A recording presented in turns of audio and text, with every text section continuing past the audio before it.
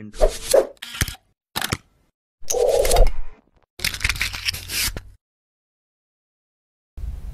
I'm going to demonstrate installing Ubuntu Linux inside VirtualBox. This assumes you've got VirtualBox already installed. I've got VirtualBox open here. We can see the VirtualBox manager. What I'll do is I'll download the Linux image and load it in VirtualBox and go through the Ubuntu installation procedure. The Linux image to get, there are different mirrors available to download. The one I'm going to use is the RNet mirror, which is probably the fastest within the Australian University network. I'll go to Ubuntu and we look for releases, and in this case I'm looking for a specific version, 16.04.3, and we're going to install the server version, not the desktop, so it's going to be command line only. So I scroll down looking for server version, and there's AMD 64 and i386. 64-bit operating systems are referred to as AMD 64, so that's what we want. Ubuntu 16.04.3 server edition AMD 64. We want the ISO image, like it's a CD image. 825 megabytes. We save that and it's downloading. It's taking a few minutes. I've already got this downloaded, so we can bypass those few minutes and immediately load it up. So what we need to do in VirtualBox is create a new machine and give it a name. I'm going to just call it Linux Demo, but you should give it a more meaningful name, maybe about the Ubuntu server version. And in fact, if we include Ubuntu in the name, you see that VirtualBox detects the most common version, Ubuntu 64-bit, type Linux. And next we need to choose the amount of memory we're going to allocate that Ubuntu Linux machine. It's defaulting to 1024 megabytes, a gigabyte. My computer has 8 gigabytes. This would be fine, but I'm actually going to drop it down to 512. I could possibly try 256 megabytes. Since we're just running a cut down server with no GUI, you'd probably get by with 256, but with 512 it should be fine. The problem with having larger is that if I want to run multiple machines at the same time, then I start to use up some of my 8 gigabytes of memory and things may slow down. So 512 is a good compromise. We need a disk for this virtual machine, so let's create a hard disk now and use the default VirtualBox disk image. And you can choose either dynamically or fixed size. Fixed size is generally faster to operate but takes some time and space up front. Because I'm going to use a small disk, we'll use fixed size. And I'll just keep the same name. I won't use the default location. I'm going to set it to, let's say, 2.5 gig. Okay. We could probably get down to 2 gig, not a problem. 2.5, we'll see later, we'll have some swap space automatically created, which will use up some of that. So that creates a disk image file in VirtualBox. It takes a few seconds, that 2.5 gigabyte file. And then we are set up. We have a new machine created. We haven't done anything with it yet. You note it's powered off. So we'll have a look at the settings before we do anything with it and boot a machine. If we right click on the virtual machine and choose settings, we can see some of the things we can change for this virtual machine. Most of the settings we won't change, so we'll quickly go through some of them. The name, the type we set before, the folders and description are not needed. If we go to system, there's a few things of importance there. It refers to the amount of memory, so we can change that later. We've got half a gig RAM, we could increase that later. The boot order, some details about the chipset used or emulated by VirtualBox. The processor, we have a single processor allocated to this virtual machine. When you have a quad-core CPU, you essentially have 4 processors in your computer. And what you could do is you could allocate multiple of those to a particular virtual machine. In this case, because the server edition of Ubuntu is quite low on resource consumption, we don't need anything special here. Acceleration allows the VirtualBox to use some of the features of the chipset and the instruction set inside the Intel or AMD CPU in your host computer. And if you can enable the VTX or AMDV, then generally that will give you better performance. They're not necessary, but hardware virtualization will generally give much better performance than software virtualization. Enable them if you can. If you're using your own computer, you may have to change some BIOS settings to turn them on. We're going to use a command line operating system, so the video display is not of interest to us. It's allocated 16 megabytes. We could change it. It won't make any difference. The storage, it's referring to our hard disk we've created. We can add new disks. For example, we want to boot from the CD when we first start up. So we could do that later, but we could actually do it now. We can choose a disk to boot from. So I'll choose the virtual optical disk file and try and find my downloaded ISO image. Here it is. So the 840 megabyte file we downloaded before, that will act as the disk inside our CD drive. So when the machine boots first, it will boot from the disk. Most of the other settings we don't need to change. The audio we don't care about with command line. Serial ports, no. USB, the default ones. Shared folders, user interface. The one thing we should look at is the network settings. Firstly, note that VirtualBox allows you to emulate your guest machine having multiple network adapters. For example, imagine you've got 2 LAN cards in a PC or in a server. We can enable 2 adapters. By default, adapter 1 is enabled, the other adapters are disabled. VirtualBox allows you to connect from your guest machine to the host machine and out to the internet in different ways. By default, it's network address translation, but we're going to change that. And the manual for VirtualBox has a good description. So here's the help page on virtual networking. There's a good explanation of the different modes that are available, so it's worth reading through.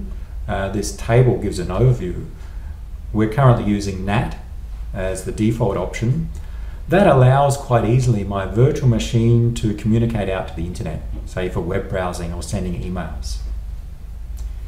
It's a little bit more complicated if I want to allow someone on the internet to connect into a server on my virtual machine in this 4th column. I need to set up port forwarding to get that to work. It's possible, but we need to do some additional setup. If I have 2 virtual machines inside VirtualBox, they can't talk to each other. And there's no direct communications between the virtual machine and the host. In some cases, we'd like to have multiple virtual machines talk to each other and make it easier to communicate between the virtual machine and the host, as well as allow computers on the internet to access our virtual machine. So we're going to use bridge mode. Another option is internal mode, which is a little bit more secure or safer than bridge mode. So you may consider that, but again, it requires a little bit of extra setup for port forwarding. So we'll go for the simple bridge mode in this case. We'll set that and bridge adapter and the name. These are adapters available from your host computer. Note there's a wireless adapter in my laptop and the Broadcom gigabit Ethernet adapter, which I'm currently using for network access. Choose the one that you're going to use for internet access, and be careful there. If you plug in a LAN cable and previously you've chosen wireless, then you may lose network connectivity inside your guest machine. The other default settings should be sufficient. So we've chosen a bridged adapter. And now let's boot our machine. So my machine is currently powered off. I start the machine and that's going to boot up my virtual machine. Remember, it's going to load up the CD which was in which we specified, which contains the downloaded ISO image that we used. We'll choose our installation language, English. And before we go to installing the Ubuntu server, there is one thing that we need to change. Note down the bottom there are some options. We can choose a mode, in particular F4 allows us to choose to install not the server as if on real hardware, but install a minimal virtual machine which only installs software which is needed to run inside VirtualBox or any virtualization software.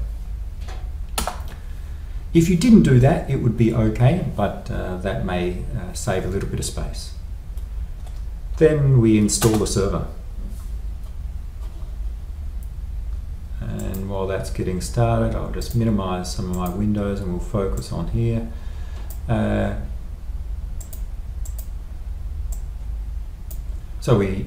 I'll go through some of these steps very quickly. I'll just choose the options. Some of them will stop and explain. So the language we choose, the country we're in, the keyboard, let's choose just English standard keyboard.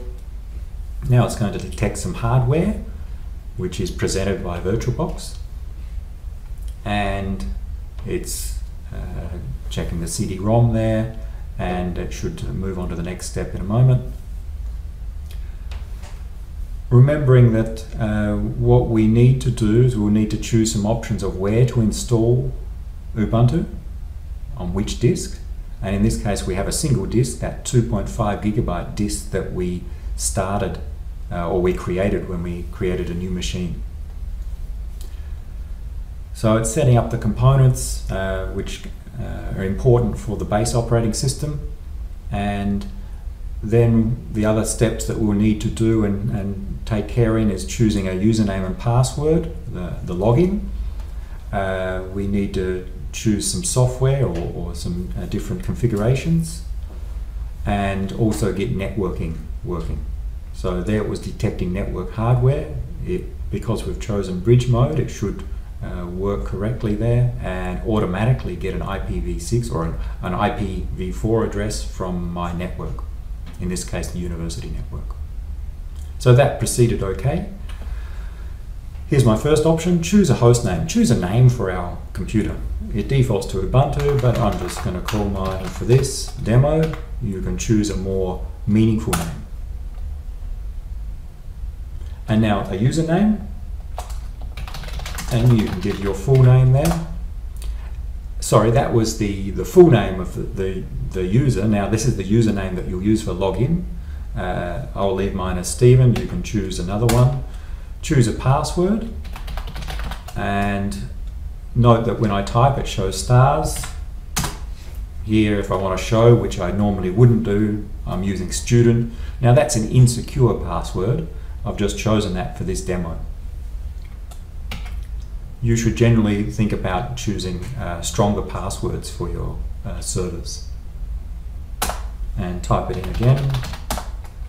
It's a weak password. Yes, I'm okay with this because I'm not going to use this machine. I'm going to, after I create it in the demo, I'm going to delete it again. There's no need to encrypt our home directory. We're going to use this as a server, so no.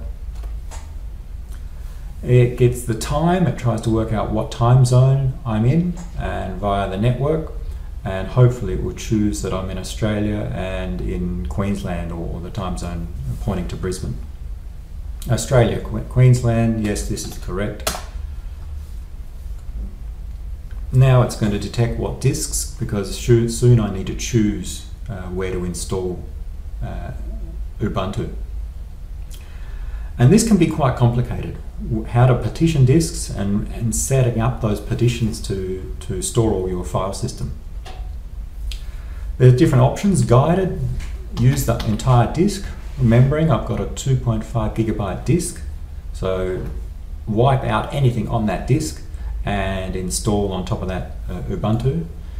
If you are installing Ubuntu on your laptop but not inside VirtualBox, you need to be careful here and make sure you don't overwrite Windows, for example. But here in VirtualBox we're safe, there's nothing else installed. There are other options like using logical volume management, LVM, and encryption, which we'll avoid at this stage. We may discuss them in a later topic. So I'm going to use the entire disk. It's detected that there's a 2.7 gigabyte. Be careful of the rounding there. Disk, yes, select the disk to partition, and it will automatically determine a partitioning. And it's going to say create 2 partitions on that disk, split it into 2 parts. One part is referred to as using the format ext4, and that's going to be the main hard drive, probably about 2 gigabytes. And then the swap space is for virtual memory. We're going to keep the default and write the changes to disk. It may be useful taking a screenshot of these settings so you can recall them at later stages. Write the change to disk so it sets up, and now it starts installing the system.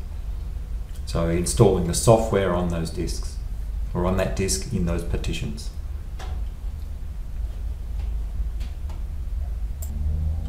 Okay, it's asked, do we want to use a proxy? Generally that will be no, we'll just continue. And now it's may download some additional files to install. So, and that may take probably the longest of all of these phases of installation. Quite fast in this case though, it's going to take a few seconds so we can sit and wait. So it may download software that we don't have in the CD image, but I suspect most of it's already there. Okay, now it's asking, do I want to have automatic security updates? Generally you would want to set up automatic security updates, but we may do that at a later stage. So for simplicity I'm going to say no automatic updates.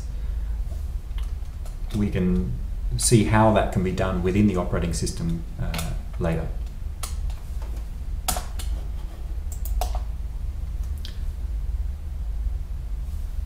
And now it's saying, do I want to install some additional software while I'm here? And again, we'll do that later.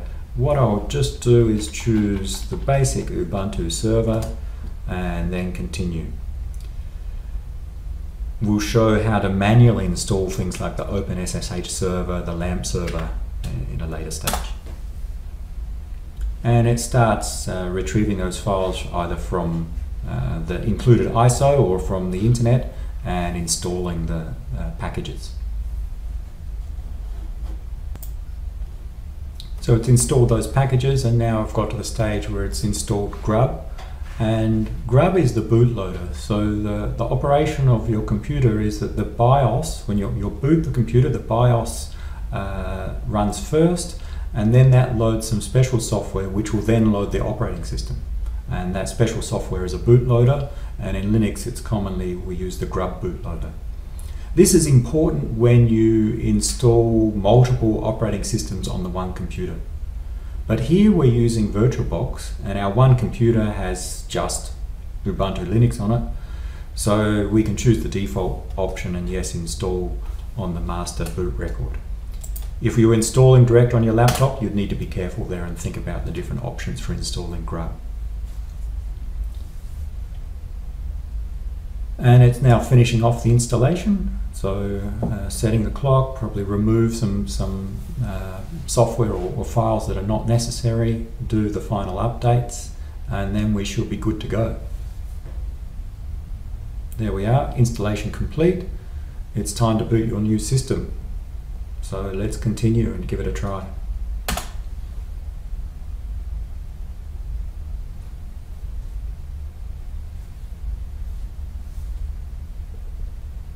So it's called to reboot, and that triggers to shut down and boot up again.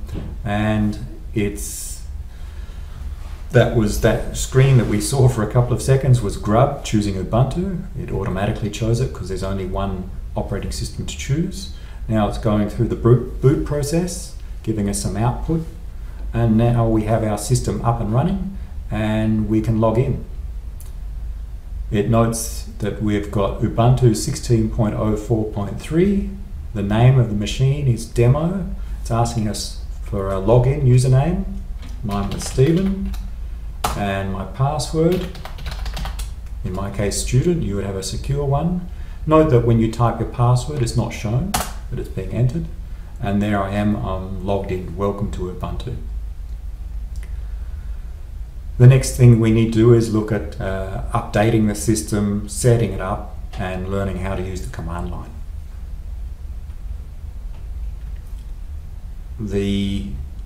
Before we do all that, we may shut down the machine, and you can do that via the menu.